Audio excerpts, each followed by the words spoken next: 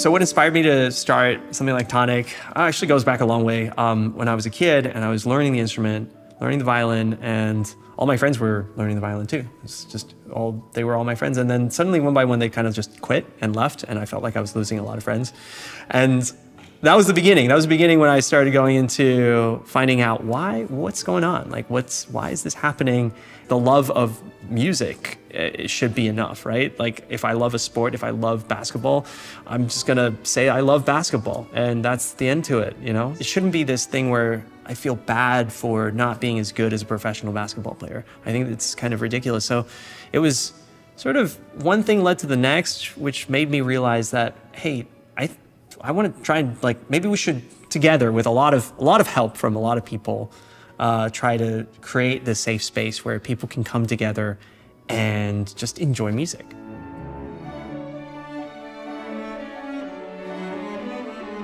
So I think TONIC is really for people of all levels who play music and who practice, because practicing is something that is really lonely when you're doing it by yourself. I mean, they say that there's like 10,000 hours to mastery, right? And even if you're not trying to be a master, I think it's still pretty lonely to practice by yourself for 1,000 hours. It's just you and the music, which often can be inspiring, but oftentimes it's really just you trying to repeat something to make it just that little 1% better at the end of the day.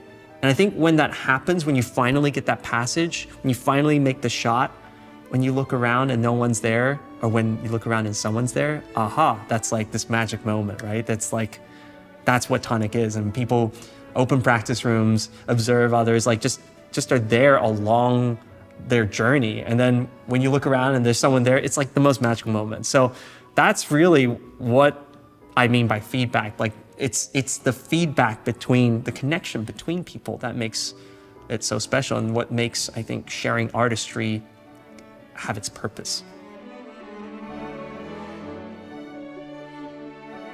So some of the biggest milestones for building all of this stuff together on TONIC was actually my personal growth. Of course, there's other things like we've launched publicly, and so anyone who wants to download and join TONIC can.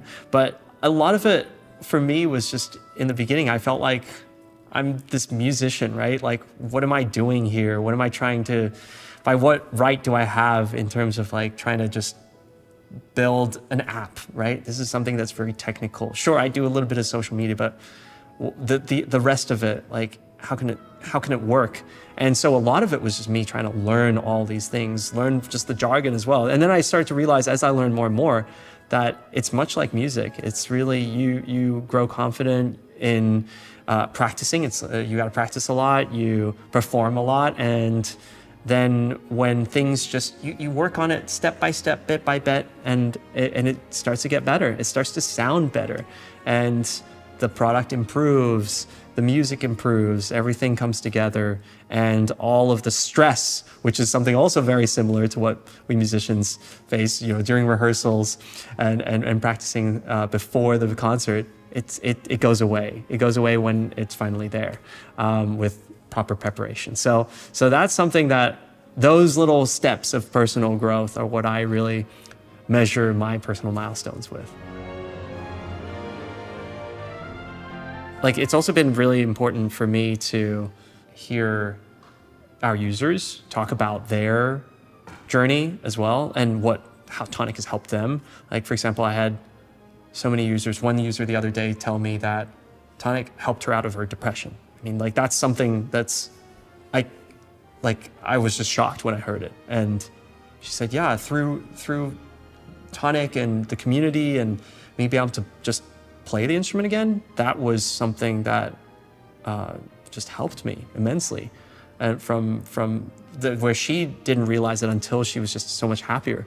So I feel like, I mean, it's milestones can be like, oh, I want to get 1 million users or whatever, but I think hearing moments like that, that's a pretty special milestone for me personally. Oh yeah, users can definitely listen to me practicing.